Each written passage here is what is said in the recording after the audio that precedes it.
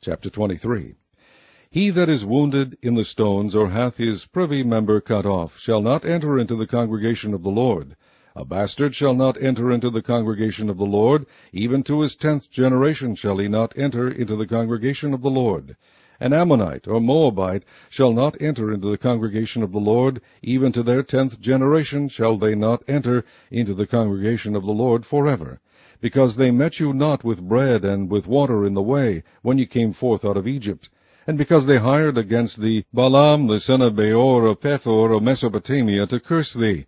Nevertheless the Lord thy God would not hearken unto Balaam, but the Lord thy God turned the curse into a blessing unto thee, because the Lord thy God loved thee. Thou shalt not seek their peace nor their prosperity all thy days forever.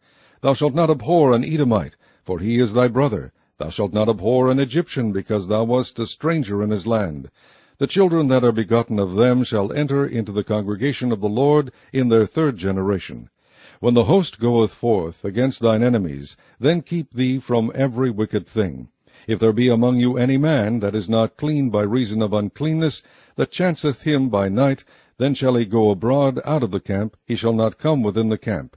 But it shall be, when evening cometh on, he shall wash himself with water, and when the sun is down, he shall come into the camp again. Thou shalt have a place also without the camp, whither thou shalt go forth abroad. And thou shalt have a paddle upon thy weapon, and it shall be, when thou wilt ease thyself abroad, thou shalt dig therewith, and shalt turn back and cover that which cometh from thee.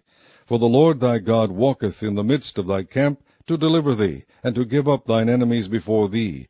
Therefore shall thy camp be holy, that he see no unclean thing in thee, and turn away from thee. Thou shalt not deliver unto his master the servant which is escaped from his master unto thee. He shall dwell with thee, even among you, in that place which he shall choose in one of thy gates, where it liketh him best.